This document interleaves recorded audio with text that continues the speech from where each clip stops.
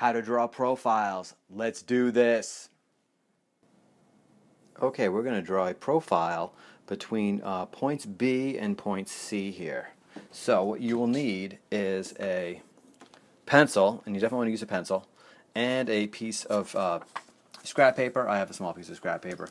And what you want to do is take your scrap paper and line it up along the line right there, on the line BC. Like that. Okay?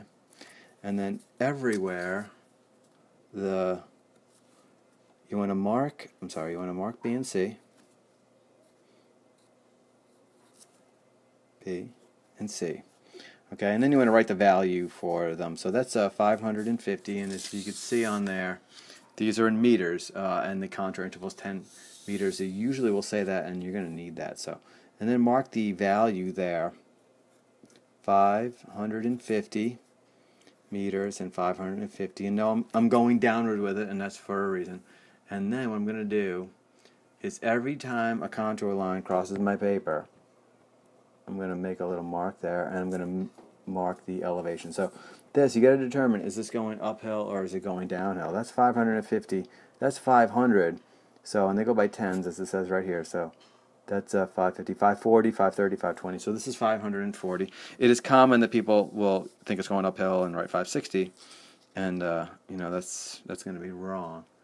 So you have that, and 540. Again, notice I'm writing it downward.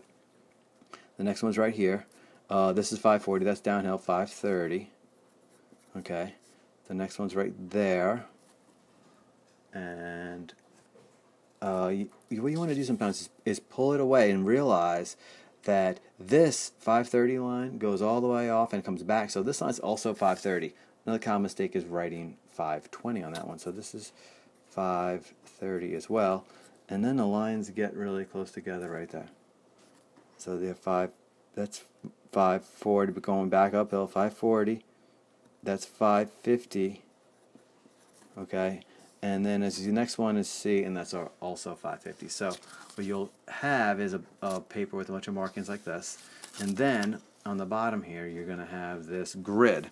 And what you want to do is you're going to transfer the points here. So you want to line B and C up. They should match pretty exactly. And then you want to transfer points at these elevations. So you want to go like this, slide it up here to about there, and then this is 550. And we often use X's. X is really the best thing to do. Dots can be a little tricky.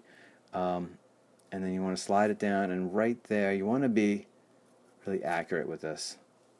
And then I'm sliding down. This is 530 right there. And then this is also 530, so I don't have to slide it down anymore, right there. And then the next one's 540, so I slide it back up. X. Next one is 550 right there. And then C is also 550. So now you have a bunch of X's that you've transferred over to your grid here.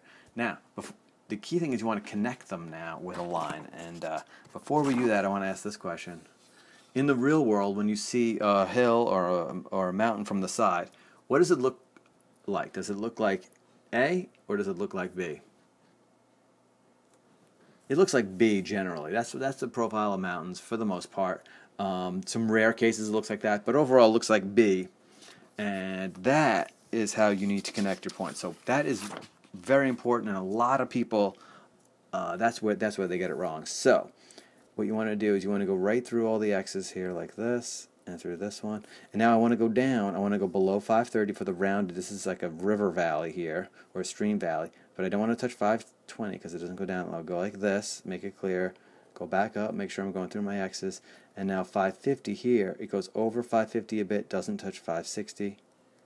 And there you go. And that's the profile from B to C. That's what this would look like from the side. Right here, if you were looking here, here's that stream valley of Woodland Brook, and then here's sort of this little uphill section here, a rounded hill. So that's how you draw profiles. I'm Mr. Gaz, so thanks for watching.